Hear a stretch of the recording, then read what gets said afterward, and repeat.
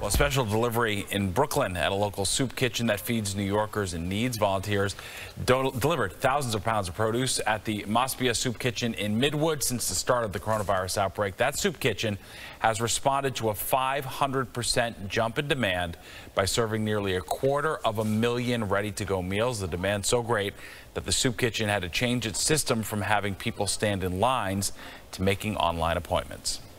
A half-hour or 15-minute window where they will be served. So no more long bread lines around the corner. They can just have a modern-day bread line, which is digital. It's interesting. Much of the food delivered today was donated by farmers at the Union Square Green Market.